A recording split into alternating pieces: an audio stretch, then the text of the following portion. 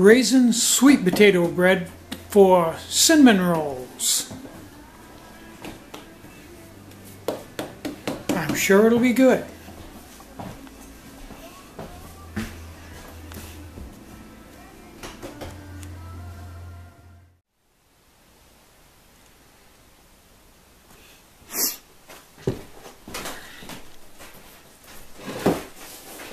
Hi, I'm Tinny from minibulldesign, and today I'm back out in the woodworking shop, or the bicycle shop, playing around with the inverter again. This time, I've got another one of those small batteries that basically are used in a garden tractor, and I've got a Walmart 410 watt inverter, and I'm just goofing around with a, this is a fluorescent, compact fluorescent. It draws 27 watts, but it's supposed to be equal to a 100 watt incandescent light bulb. And I'm just seeing how long it will run on one of these batteries with the inverter. Now yesterday I told you that the inverter drew 80 watts. Well, I found out that it depends on what the load is. The less load you put on it, the less internal wattage the inverter uses. This one is only using,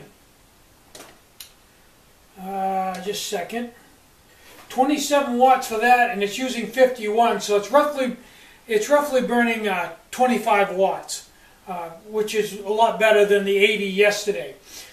Now, let's get something straight here about generating your own electricity. I'd like to say right up front that if you can get power off of the grid, you're probably at least 1,000 times better off to use it than you are to try to generate your own. Because electricity is so cheap, you could never ever make it cheaper yourself. Don't even try.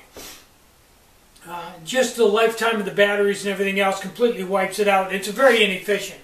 On the other hand, it's a lot like being hungry. You know, a lot of things don't appeal to me right now, like dog food. But if I haven't had anything to eat for 3 or 4 days, maybe a week, dog food looks pretty good to me. Well, that's the way it is with electricity. If you're somewhere where there just isn't any electricity, there's no way you can get the grid the way you are, and you're sitting in the dark, and you don't light candles, having an electric light looks pretty good to you. Even if it's only one bulb. It's pretty nice to have electric lights when there just aren't any and you've been sitting in the dark for a long time. And that's where generating your own electricity and using inverters and batteries and windmills and solar panels really shines, somewhere where there's just no alternative. Now I have found that this inverter and windmill and stuff lends itself, and Hugh Pigott told me that, the guy that wrote the book that I used to build my windmill.